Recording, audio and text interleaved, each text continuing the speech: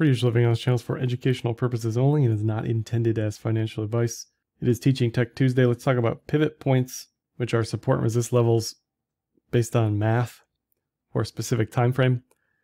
If we want to add those to TradingView, you can type in pivot in the indicator box. It'll populate pivot points standard, which is what I use. And then for the settings, I stick to traditional as well as yearly. Important to note if you are on a higher time frame and there isn't, if you're looking at an alt and there is not enough data to populate a full yearly pivot, it'll just give you whatever data is available. So just always keep that in mind for charts with minimal data. And you can also look at the number of pivots back beyond the current time frame. So if you want to see previous years or previous quarters or months, you can change that here. And then I usually make these a little bit wider on the chart just so they're easier to see. So I prefer the yearly pivots. They're based on the open, high, low close of the previous year. They print on January 1st and do not change for the entirety of the year or the given time frame. Most of the time, but not all of the time, you'll notice or start to notice pivot points do a great job at highlighting maybe unseen levels of support and resistance on a chart. For instance, if we add something like VPVR and we're looking for specific support and resist levels that may not always align with pivots, if we're looking at something like the weekly cloud, which has a level at 42K, as there's clearly no pivot there exactly, you can always apply midpoint pivots into these wider spaces if you like. But generally, these are usually pretty good. Many times you will see a pivot confirmed as support and a move to the next pivot higher, or a pivot confirmed as resistance and a move to the next pivot lower. Something else you'll notice from year to year or from time frame to time frame, when volatility contracts, the next pivot set will contract. When volatility expands, the next pivot set will expand.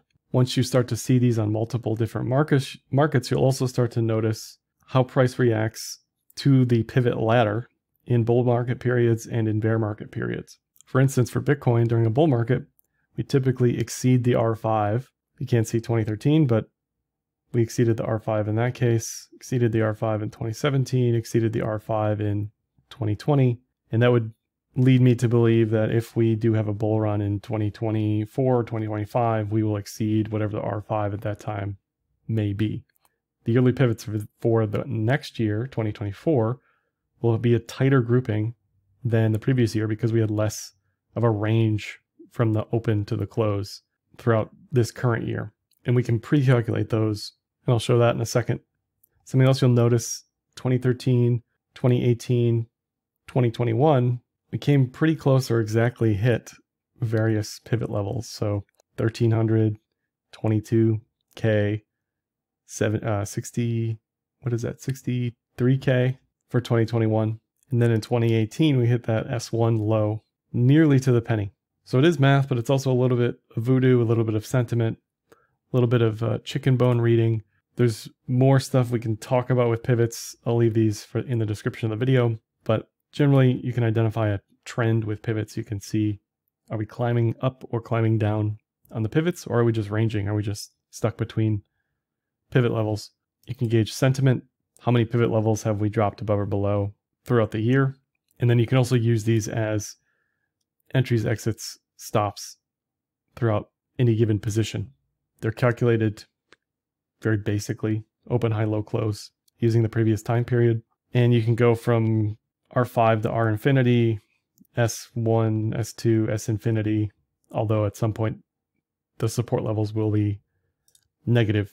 Wikipedia also telling you more of the same here. Rarely used as entry signals, maybe not, but there's a case to be made if we're finding certain pivot points. For me as support, I would definitely consider entries at those levels.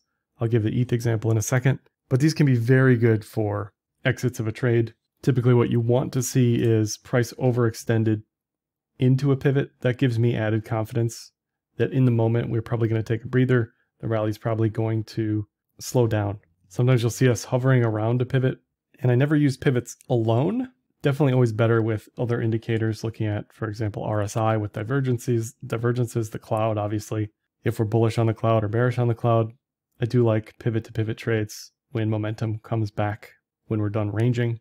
Do I think we're going to hit 59 by the end of the year? I don't, but that's the current R2.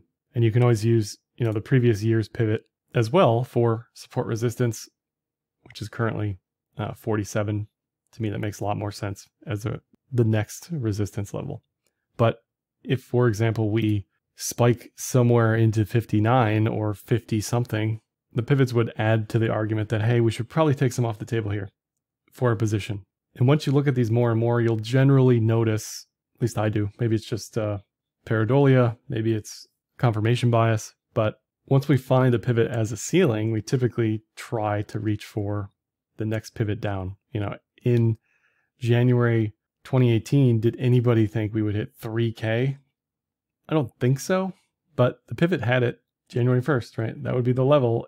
If this, then that. If we turn over bearish, that's the expected level. And in 2019, you can see how we slowed down around that 8K pivot.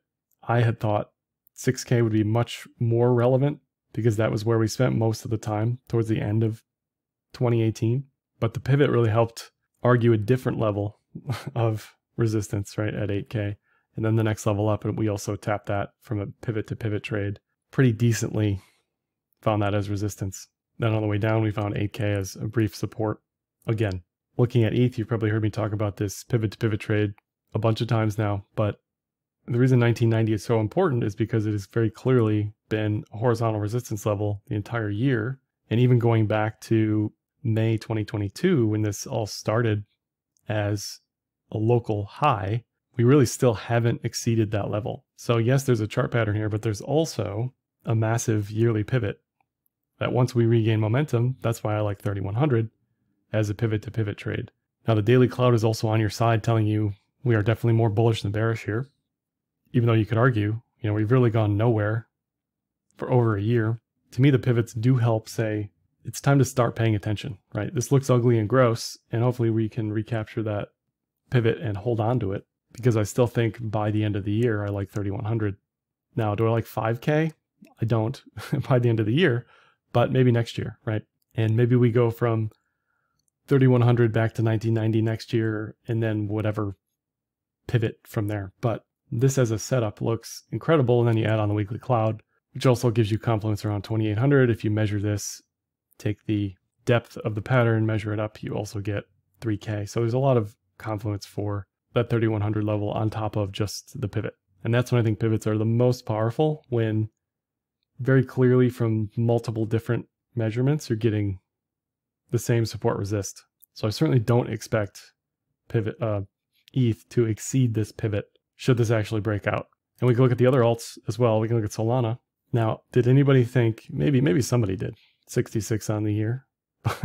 Maybe somebody said 66 once we broke 25, but there really isn't anything here, right? There's no horizontal anything per se from 2022 that you'd see readily, right? To me, this is just sort of a no man's land level. It doesn't measure to 66. There's very few reasons why we'd slow down up here. Obviously, we're up 300% or whatever since the May lows, but this is just another example saying, look, if we are wicking into a pivot, there's a pretty good chance that that is the interim top. Now, could Sol double by the end of the year from here? I don't think so, but if we break 66, that'd be the level to watch, 124. There's a weekly cloud level up there, but in the moment, 66, obviously a new local high, is a very important level if Sol is going to keep going. So looking at the yearly pivots helps me set my expectations for, yeah, you know what? Sol is strong right now. It does look good. It has led the market, but I really don't think it's going to keep going because it's going to have a hell of a time breaking 66. Now, on the flip side of that, if it does, right, then we can get bullish again. But much like ETH at 1990, what we're more likely to see is maybe overshooting 66 on Sol, maybe hugging it, maybe holding it, right?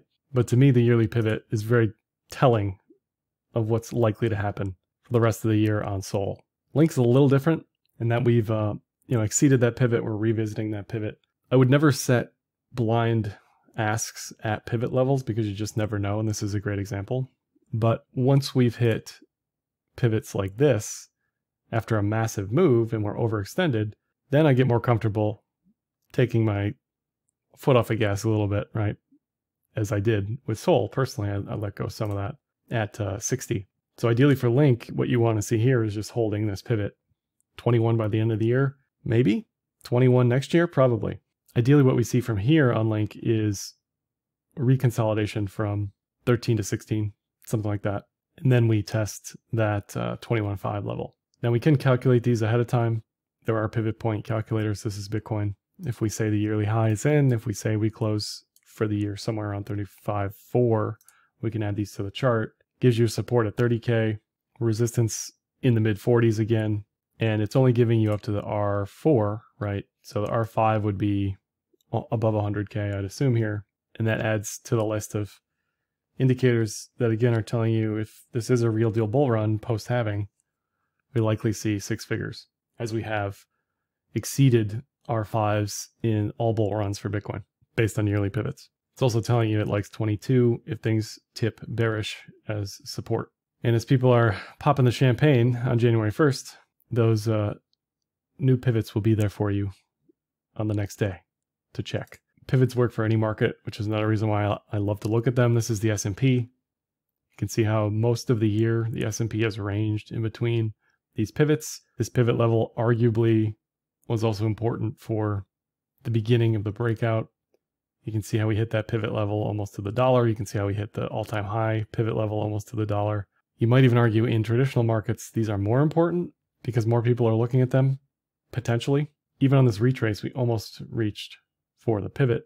But similar to that Solana example, you kind of have to ask yourself, are we really bearish enough to keep going down here, right? So this does help gauge momentum, sentiment, and just it's kind of a little sanity check on what's going on. So for the S&P, 4608 is the current resistance level. Obviously, everyone's already looking at that because it's a local high. But I would argue it's got a chart pattern on its side, cup and handle. If it can hold that 4608 level for a decent period of time, a week, assuming it just doesn't blast right through it, I would read that as recapturing the pivot as support and potentially make a move to 5400, which would be quite insane, right?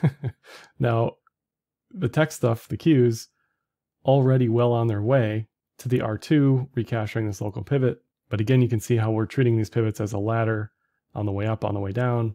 At the extremes, arguably we're painting, support resistance. So 455 would be the next level on the Qs. And then here's another example with the dollar. If you look at this 2021, 2022 trend, we almost hit the R5 on the dollar.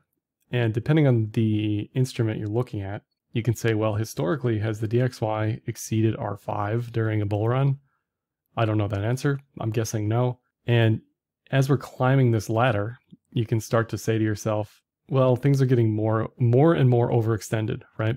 And at some point based on history, whatever it may be, right? For Bitcoin, it's above R5.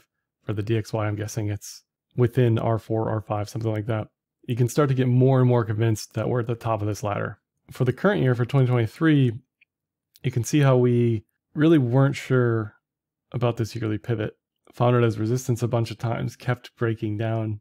Did we ever really honestly have a chance for 93.5? Probably not. So that's kind of out of the question.